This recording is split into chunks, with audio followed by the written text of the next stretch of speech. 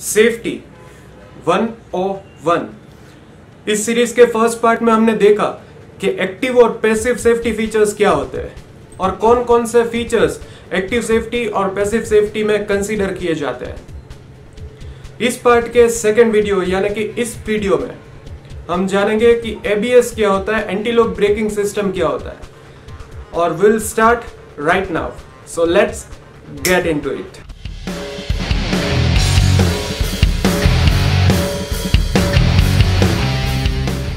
नमस्कार दोस्तों, एक बार फिर से आप सबका स्वागत है अपने इस इनक्रेडिबल चैनल में इनक्रेडिबल इन्फोस के साथ। मैं हूं जय दवे और आप देख रहे हैं इनक्रेडिबल ऑटोज टीवी। लेकिन दोस्तों, वीडियो शुरू करने से पहले एक छोटी सी रिक्वेस्ट, अगर आप फर्स्ट टाइम इस वीडियो को देख रहे हैं तो प्लीज सब्सक्राइब बटन को प्रेस करना ना भूलिए, क्योंकि मैं ऐसे ही इंटरेस्टिंग और इंफॉर्मेटिव कंटेंट्स आपके लिए लाता रहता हूं। तो उसको सबसे पहले देखने के लिए आप सब्सक्राइब करके वो बेल आइकन को भी प्रेस कर देना। तो ABS यानी कि एंटी लॉक ब्रेकिंग सिस्टम, ये एक फीडबैक कंट्रोल सिस्टम है दोस्तों, जो ब्रेक प्रेशर को रेगुलेट करती है, जिसकी बदौलत व्हील्स को कंप्लीटली लॉक किए बिना प्रॉपर वे में डिसेलरेशन मिल पाता है। और आई होप ये चीज आप सबको ऑलमोस्ट मालूम ही होगी। लेकिन यहाँ पे क्वेश्चन ये है दोस्तों कि आखिर इसकी जरूरत क्या है। तो मैं आपको बताना चाहूंगा कि एक आइडियल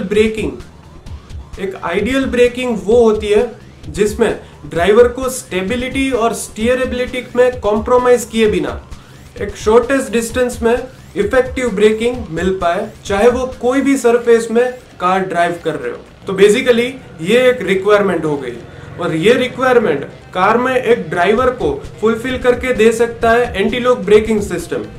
हालांकि स्नो, सैंड, मड, रॉक, बहुत सारे डिफरेंट सरफेसेस पे डिफरेंट स्टॉपिंग डिस्टेंस यहाँ पे मिल सकता है, लेकिन एक एनहेंस्ड सेफ्टी लेयर्स के साथ। अब आते हैं ABS काम कैसे करता है।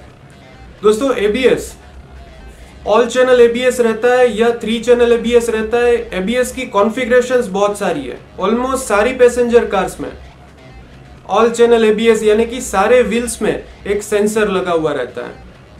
कुछ व्हीकल्स ऐसे भी रहते हैं जिसमें आगे के दोनों व्हील में एक एक सेंसर और पीछे के दोनों के लिए सिर्फ एक सेंसर।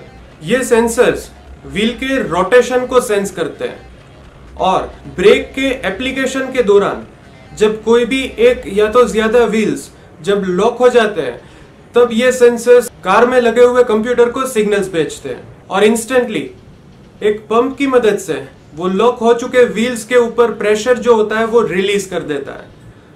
और ऐसे में उन व्हील्स को जो लॉक हो चुके हैं, उन व्हील्स को रोटेट होने का चांस वापस मिल जाता है और वापस ब्रेक्स पे प्रेशर अप्लाई करता है।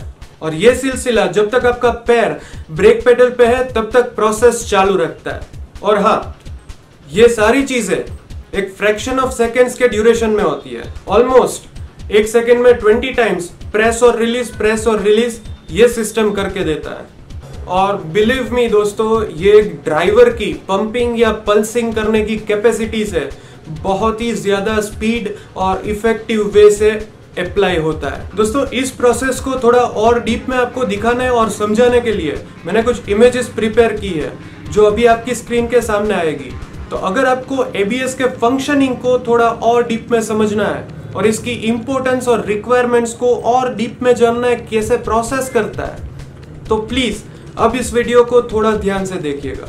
तो ये जो इमेज अभी आपके स्क्रीन के सामने है वो है एक ABS सेंसर की इमेज। तो यहाँ पे एक सेंसर है, एक रिंग है।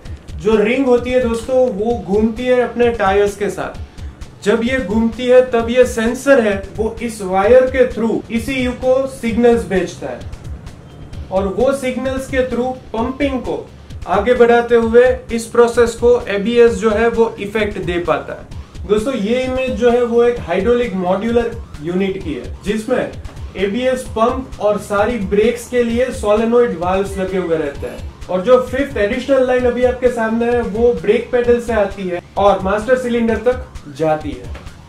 ये इमेज में थोड़ा और क्लियरली आपको मालूम पड़ेगा कि वाल्व्स और ब्रेक का कनेक्शन कैसे रहता है और कैसे फंक्शनिंग होता है। दोस्तों, इस प्रोसेस को थोड़ा इजीली आपको समझाने के लिए मैंने एक बहुत ही इजी एग्जांपल दिया है। यहाँ पे जो डायग्राम अभी आप देख रहे हैं वो पूरी सिस्टम के फ्लो को आपको समझा देगा।